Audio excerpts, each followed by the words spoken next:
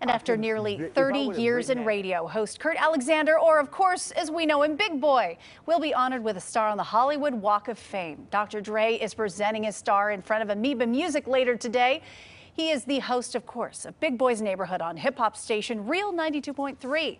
His morning show is #1 in LA, and he's been recognized as Radio Music Awards Personality of the Year 4 times. And he's been on the air since Amber and I were just babies. Right, yeah, he's a legend, and you know, he's not a product, but talk about product placement in front of Amoeba Music. I know. That's dope. Yeah, I mean, he really makes or breaks bands, but he's also so funny because he does the Luther Lou Fay calling in and pranks all the stars. He knows everybody. You can tell you guys grew up with Big Boy. Luther Lou Fay, Ah, the phone bravo, tap. my brother, bravo. What time? Well deserved, well deserved.